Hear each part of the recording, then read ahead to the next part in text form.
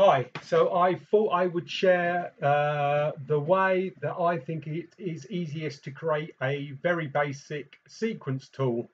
The way I normally see this demonstrated is to take a shape, so something like a square, then you normally put a text box inside, and let's say A1. And then what you normally have to do is take all of the markups and alignment, align center, and then alignment again, align middle. Now you could have used the keyboard shortcuts for this, but I'm just demonstrating it this way.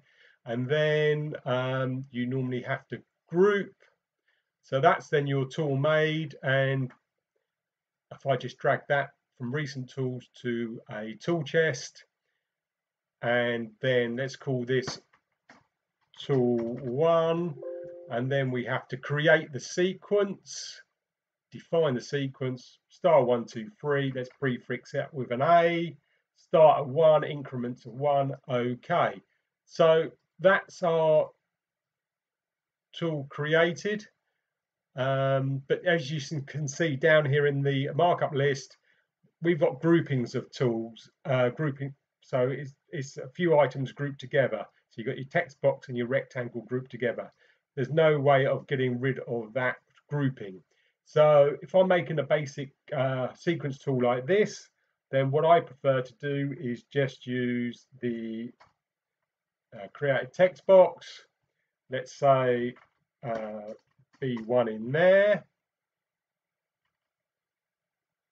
I want the box to be a bit larger, so what we can actually do is stretch that to roughly the same size as the other squares, and then we can change the style, alignment at center, alignment middle.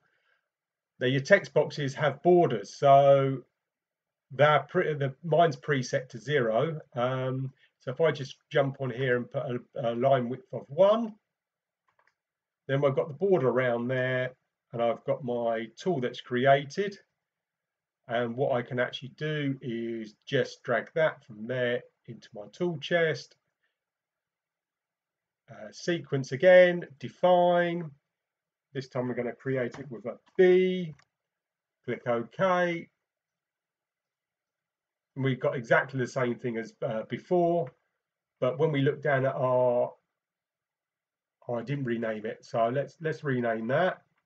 Let's just rename that tool 2, and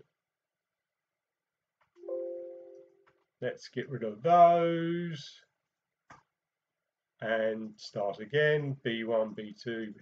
So you can see down here in the markup list, it's just a single item, it's not a grouped item.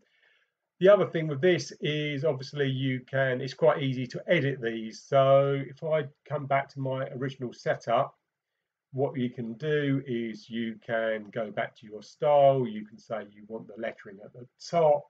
You can say you want, you can move it down. So your line space could be, just increase your line space, and you can see that moves down. You've also got the option of a few other basic shapes, and yeah, you can play about with this. You can put some fill in there to color it up, but all the time you do this, let's move that down.